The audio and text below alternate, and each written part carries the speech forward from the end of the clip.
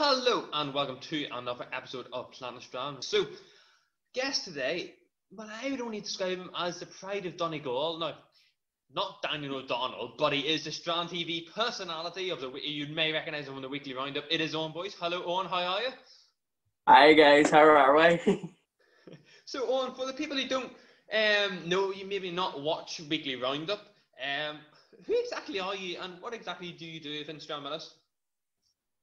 Well, my name's Owen. I'm from Donegal, as you said. I am a pride of Donegal. I'm in my second year of Stranmillis, and I'm doing post-primary business and enterprise along with PE. Ah, well. Are you enjoying it then, yeah?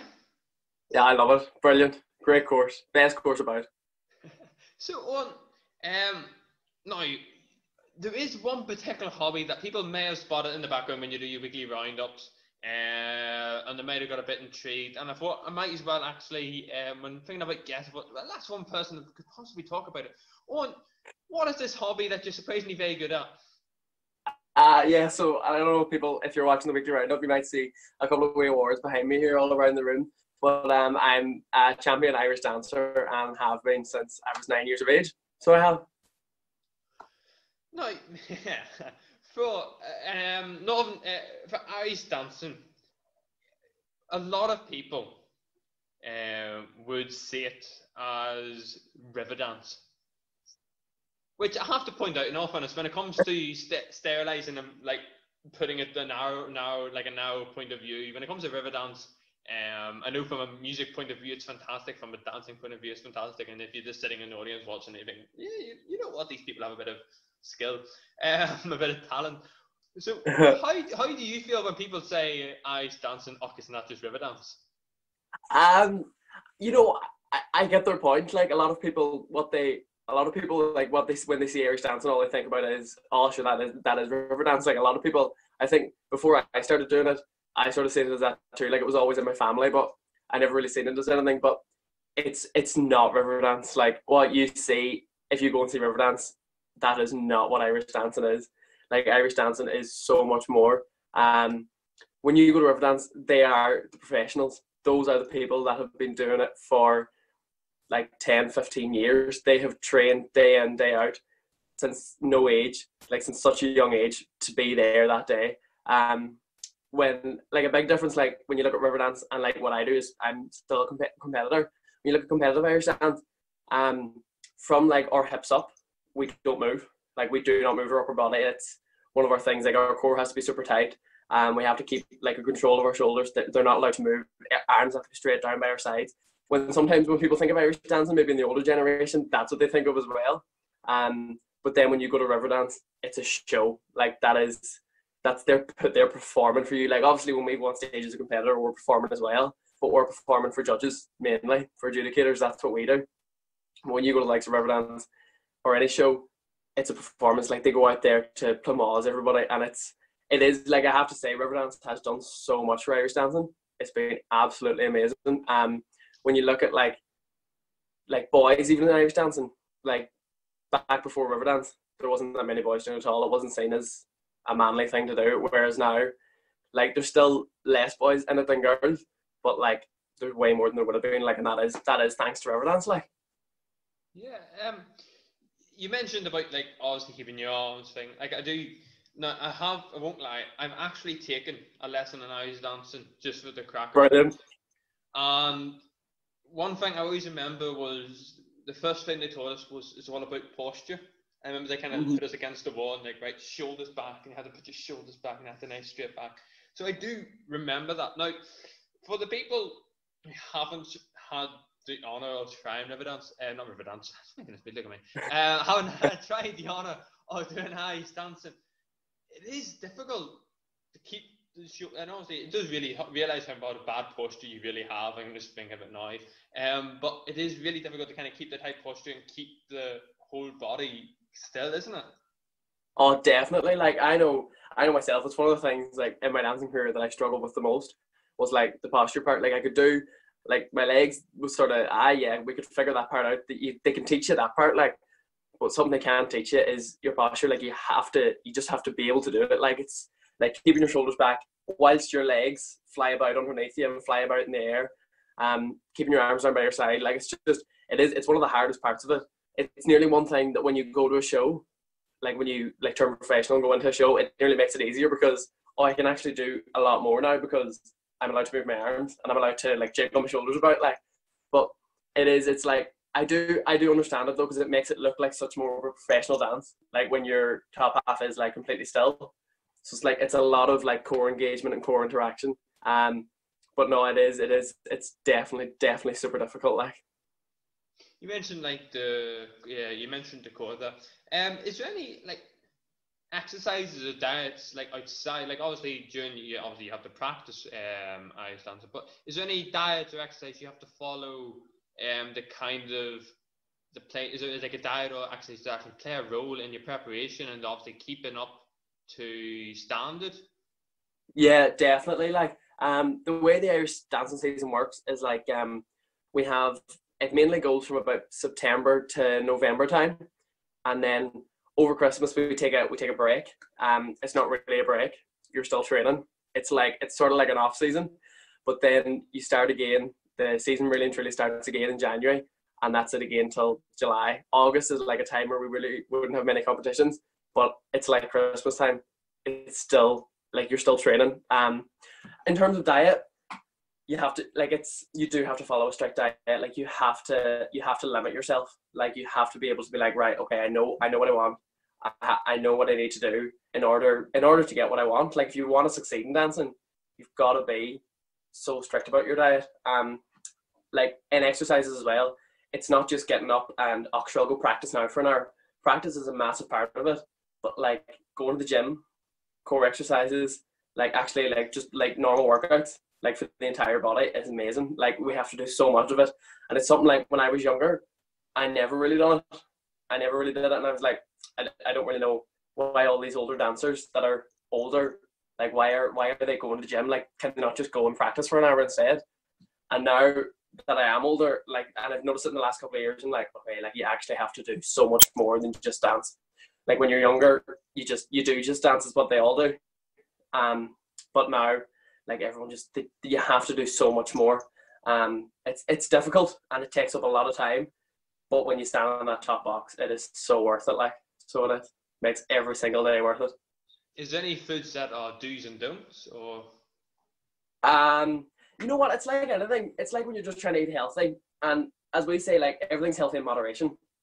Like obviously, if you sit down and have a full tin of Quality Street, clearly that is not going to work. Like But we tell people, that's it. But as we tell people, like, and some people do find it really struggle to believe it. If you look at an Olympic athlete, like obviously, like they still eat junk food, but they eat it in moderation. They don't sit down and have a full tin of Quality Street. They might have one wee thing a day. Like that's what you have to do. You have to be so careful. But like you follow your diet. Like you can have your odd takeaway. Like, but as long as you're not having it 7 nights a week, it's like everything. The thing is, we burn it off. Like we do train so much that we have to put fuel into our body as well. So we do have to eat a lot. Sometimes you're seeing it, you're like, oh my goodness, I'm definitely eating too much here. But you train that hard, you have to put the calories in to get the calories out again. Like it's one of those things. Yeah, you mentioned obviously training hard, and I say you do say in moderation, and obviously I'm sure you have to make some sacrifices when people say, "Oh, do you want seconds?" and you're stalling like, "I really want more seconds, but I can't." All these sacrifices, as seen by the backboard, you have been quite successful. All these sacrifices have really come round for you. Do you mind explaining a few of those achievements and how that makes you feel?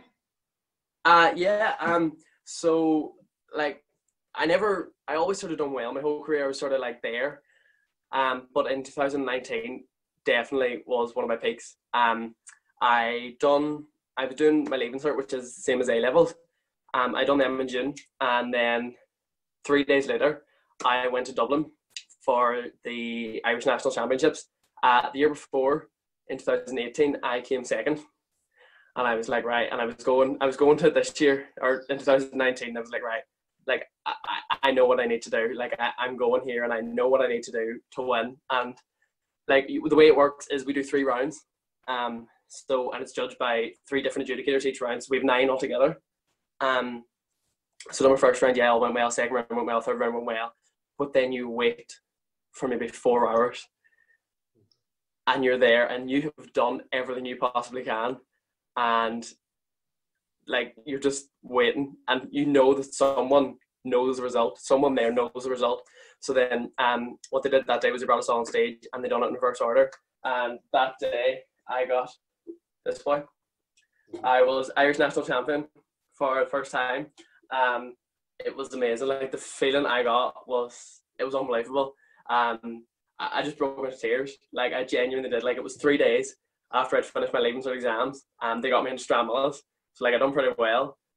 3 days later, on the Irish National Championships, I was like, "What is going on? Like I can't actually believe that I did this." Like it was one of those moments that I'll take with me to my grave. Like I will have it forever. Like it was just so amazing.